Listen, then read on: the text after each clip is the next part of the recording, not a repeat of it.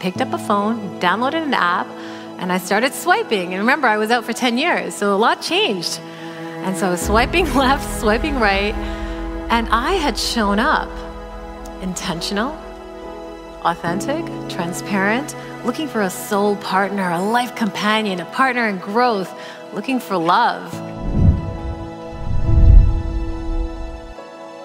People were showing up, like I mentioned, unintentional. They didn't know what they wanted. They didn't even know what their values were. They were ghosting, and they were, just texting for weeks and weeks and weeks at a time, wasting time, and then disappearing. And I was like, you know what? The world is ready for a conscious approach to dating, and I'm going to change it. And Integrity Dating was born. It's an inside-out approach to love. I like to say it's where personal growth meets the dating world. And it's not about seeking the one. It's actually about becoming the one first and then sharing your energy with another. And so the first integrity dating pillar is self-love. Christina just spoke to you about self-love. It's the foundation. Integrity, authenticity, communication, vulnerability, energy, and surrender. It's such a different dating list than you see with all the dating advice out there versus what to text, what to wear, when to call. Very different, isn't it? Because every time you have a question mark, you know those question marks, and you call your girlfriend, you're like, hey, what did he mean by this? Or you call your guy friend, hey, you know what do you think about this text? When you integrity date, you don't have ambiguity or question marks, because anytime anything comes up, you ask the person, because you have the skills now, and you're rooted in a strong foundation of self-love and worthiness, and you know how to have conscious conversations, so you just ask. Wouldn't it be so much easier if we just asked and expressed what we felt? Yeah. But isn't it so fascinating that we're taught to be and do something completely different in the world? Dating advice out there focuses on what to text a guy, or when to call a girl. After how many dates should you call a girl? Or what to wear to look really sexy and flirt, right? That's the kind of dating advice that we get. How many of you have ever written a text, deleted it, written it again, showed a friend, and then sent it to a guy or a girl that you liked? Yeah, come on, I've done it. We've all done it. I'm sure we've all done it. It's ridiculous, it really is. Because that's not what dating is about. Dating is not about what you wear, what you text, or when you call. Dating is actually about connection, communication, and the missing piece, alignment. That's what dating is about. People are not options. People are human, and we all want love.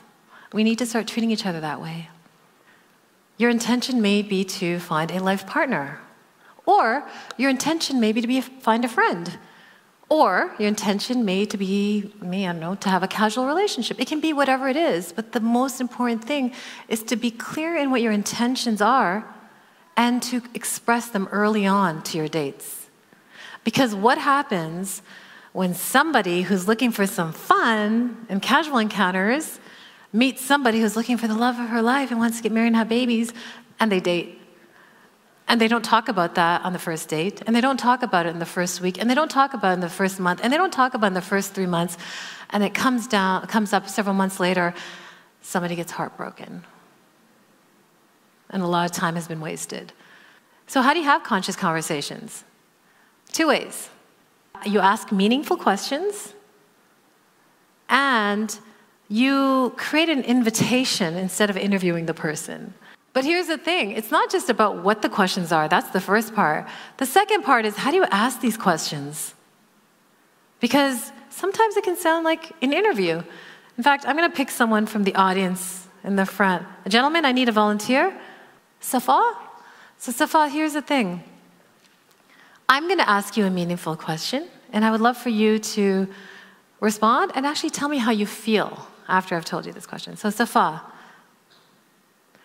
I'm in my 40s, and I really want to get married and have babies, and I don't want to waste my time. So I just want to know up front, what's your deal? Are you looking to settle down? Are you not? Where are you at? Maybe take it just a little slow. Safa, how did it feel when I asked you that question? It felt like I was, I was liking your vibe, but that question was like, wow. Aggressive. It felt aggressive, and Yes, suddenly aggressive. he had a block up. Like, whoa, literally you could see him have a block up. And this happens a lot, not just with women, men, but women too. But a lot of us women have asked this question. Come on, you have, right? Or you wanted to ask it, weren't sure how to ask it. All right, so it is a meaningful question for someone who might be in that stage of her life. Her biological clock may be clicking. This is important. She wants to invest her time with someone who's on the same path. But that's just not the way to ask, because that sounds like an interview.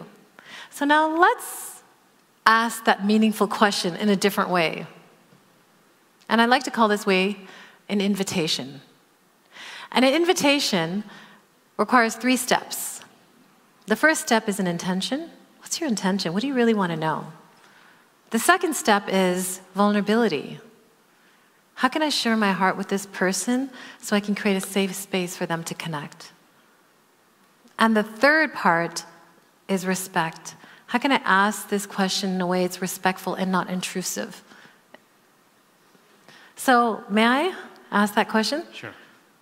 So, Safa, I'm really excited to be talking to you today. And, I know that you've done a lot of personal growth, and so have I. And I wanted to share that I came out of a 10-year relationship, and I took some time to heal.